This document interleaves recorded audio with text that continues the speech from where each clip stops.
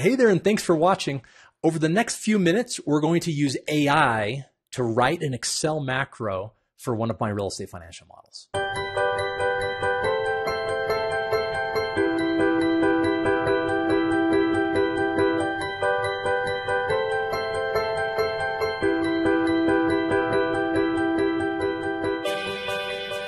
Now for this tutorial, we're going to be using OpenAI's GPT-3 natural language processing tool. Now, if you're unfamiliar with GPT-3, you may have heard of ChatGPT, and really this is a sister product to ChatGPT. In essence, does the same thing, just uses a slightly different interface to accomplish it. And if you're unfamiliar with GPT-3 or even ChatGPT, this is a powerful artificial intelligence tool developed by a firm called OpenAI that in essence has mapped most of human knowledge and can output things that you ask it to output. So you want it to write you a poem, it can write you a poem, it can draw pictures for you, it can create recipes for you, it can write college essays and a whole host of things. And the utility of this tool, in my experience thus far, has been minimal until I applied it to real estate financial modeling. And it really, for me, has been a game changer. So prior to GPT-3 coming out, if I wanted to write an Excel macro, because I'm not a VBA expert, sure, I know VBA, I can do the basics, but if I wanted to write a macro, I would begin writing the macro, and then I would look on the internet and I'd find bits of code that would match what I'd want to do. Or I would use Excel's macro recorder feature, which is even worse. It's much more cumbersome. It doesn't necessarily accomplish what you want. You end up having to clean up code.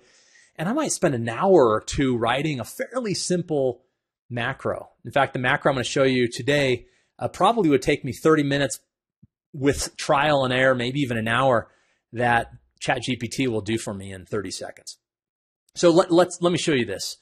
The model I will be writing a macro for is my apartment development model. And a few users have asked me to include a residual land value module.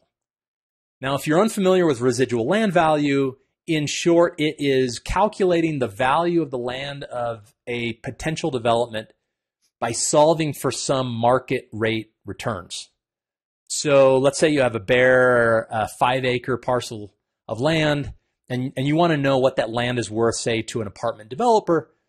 I would build a model or use an existing model. I would drop all of my inputs in, rent and expenses and cap rate and so forth, run a DCF, and then I would solve for a given return metric, maybe IRR, maybe equity multiple. In my case, I prefer development spread, by changing the land value. Or in short, I say, okay, what would I have to pay for the land in order to get, say, 100 basis points of development spread? That's my residual land value. And there's a few ways you can do that. The first, and I have several tutorials on this. If you're interested, you can find it on our website, adventuresinCRE.com.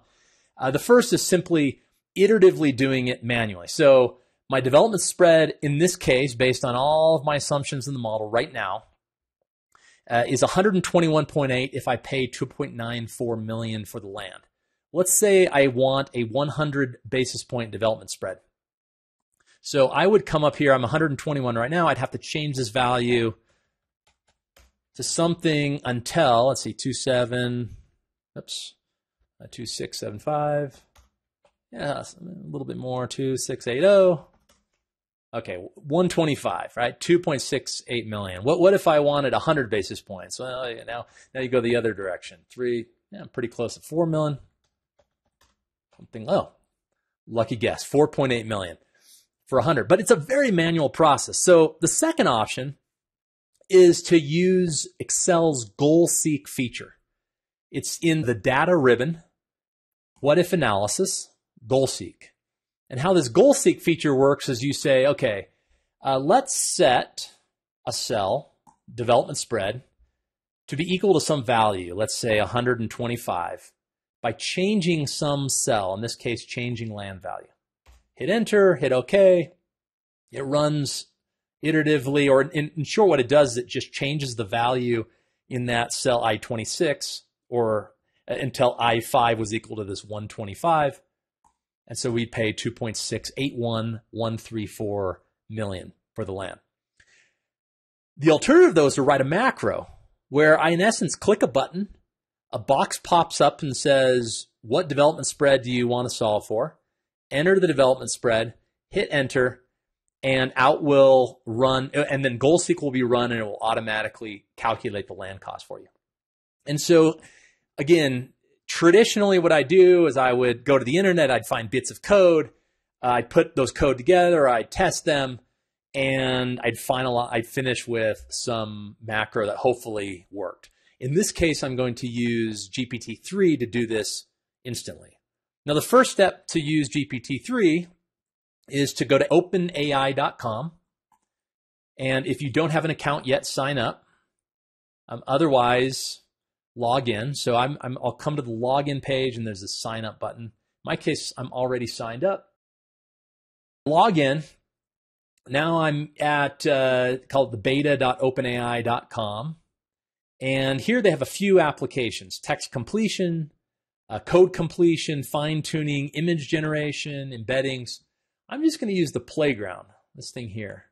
And this here I can play around with things. And before we get to the macro, we can do all sorts of things. Let's have it write us a poem of 4 lines about butterflies. Butterflies and ice cream. All right? And have it submit. Butterflies so bright, fluttering around in the light, colors like ice cream, a summertime delight. All right, so it writes us that poem. You can do all sorts of things. Write a apology letter to a work colleague that I offended. And it will write an apology letter. Dear so-and-so, I'm writing an apology for my behavior the other day, and so forth. I mean, it's pretty incredible what this thing will do. Here we're going to have it write an Excel macro for us. So what we need to do is we need to tell the AI what we want. And before we even do that, we want to prepare the Excel workbook for the macro that this is going to write. This will make it easier. This will mean there will be less probability of error. Now, this is a good time to bring up what this AI is and is not. It is not a replacement for humans, at least not at this stage. It is an incredibly valuable companion to a human who knows what that human needs to know in order to make the tool work. So for instance, OpenAI will not necessarily know how to perform residual land value calculation. We need to know that. We need to understand the inputs that go into our model before we can then solve for some given return by changing the land value. We also need to understand the complexities of Excel and their tools. So take GoalSeek as an example. We need to understand that GoalSeek is a tool in Excel and how to use that tool. So all these things we need to know before we write the macro so that we can provide or give the AI the instructions the AI needs to actually create a macro that has utility to us. So for instance, here's one of the things that we as a human know that the AI may not necessarily know. We do not want to reference in our macro just simple cell references. I5 is the cell reference for development spread, and I26 is the cell reference for land cost. Why do we not want to reference those cells specifically? Because they're relative cells. If I were to add, say, a row here, this is now I6. Well, the macro would look to cell I5, and therefore the macro would break. And so first, what we want to do is actually make these cell references absolute, or in other words, create names for the cell itself. So instead of I5, let's change this to dev_spread. Okay? And then for our land value cell, I26, let's make this land_value. That's one way in which we prepare the workbook. Here's another one. And again, this only comes from knowing how Excel works. If there is a formula in the cell that will iterate, So in this case here, let's set a formula for land cost that is units times 15,000. Okay. And oftentimes I will use these input cells, blue font cells, and I'll write a formula in there. I say, okay, I want my land cost to be 15,000 a unit. I'll do that often with construction costs here, right? Unit time 150,000.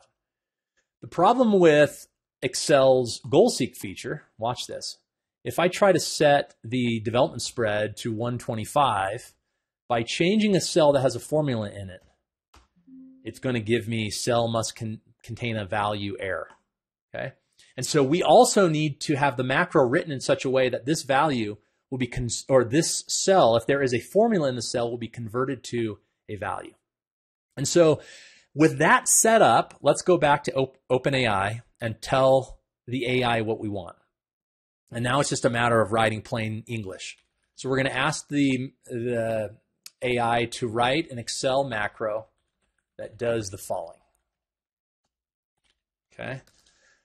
First, the macro changes the value of the cell named land value to 0. Okay, why do we do that? Let me correct my spelling. Well, again, there may be a formula in the cell named land value, and so we want it just simply to set to 0. That's one. The other reason is a quirk with Excel's goal seek is if the cell that iterates is at a value that the resulting cell is approximate to the desired result, it won't actually iterate at all. And so I like to set like the cell that iterates to 0, and then let goal seek run up from 0 to whatever value it needs to hit. So that's the first thing I want the macro to do. And I want the macro then,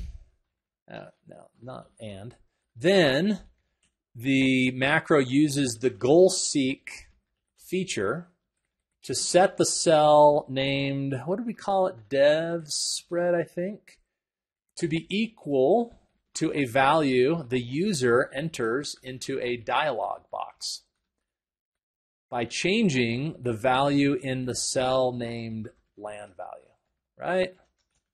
Let's see if that makes sense. So write an Excel macro that does the following. First, change the value of the cell named land value to 0, then uses the goal seek feature to set the cell named dev spread to be equal to a value the user enters into a dialog box by changing the value in the cell named land value. Finally, name the macro residual land value. All right, just give it a name.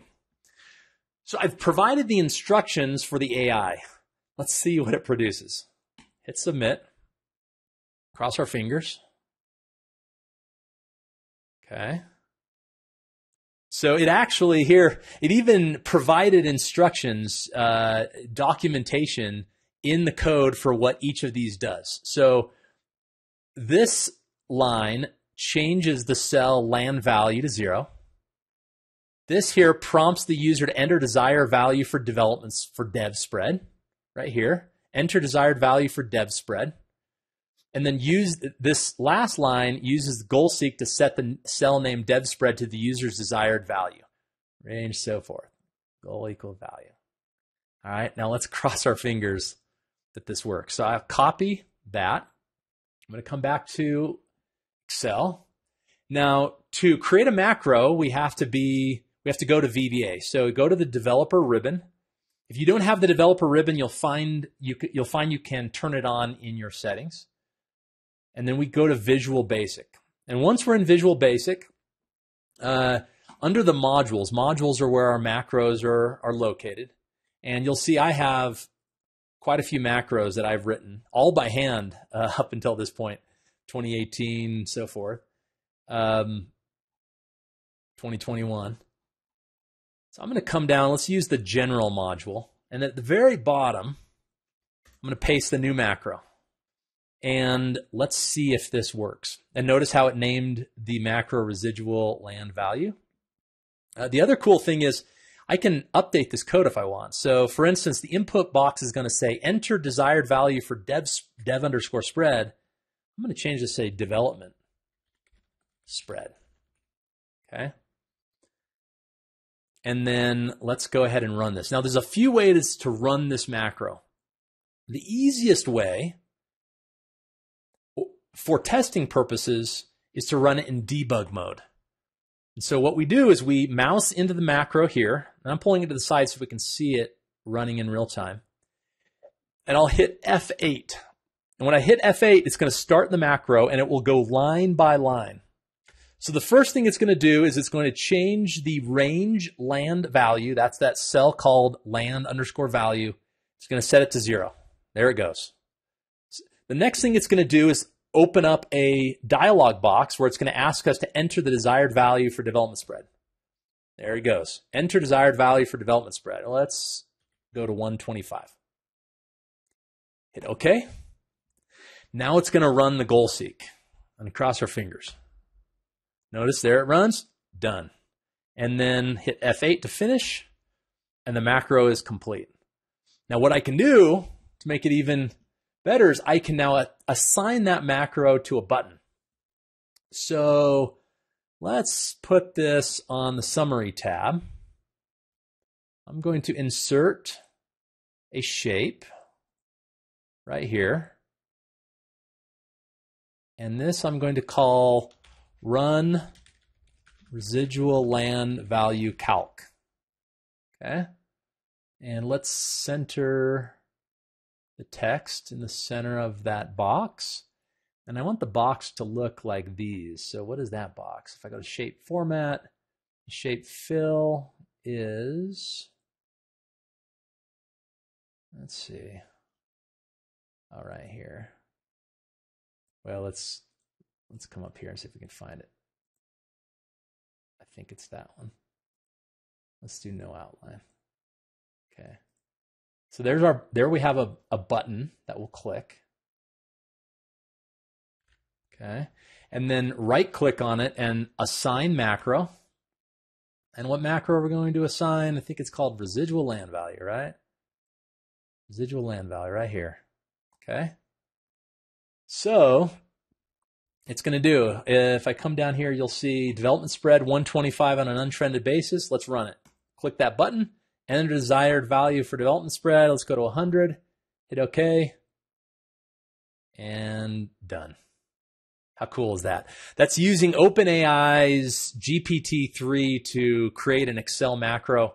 Now, if I weren't describing how to do it and showing you, that would have taken me all of 60 seconds.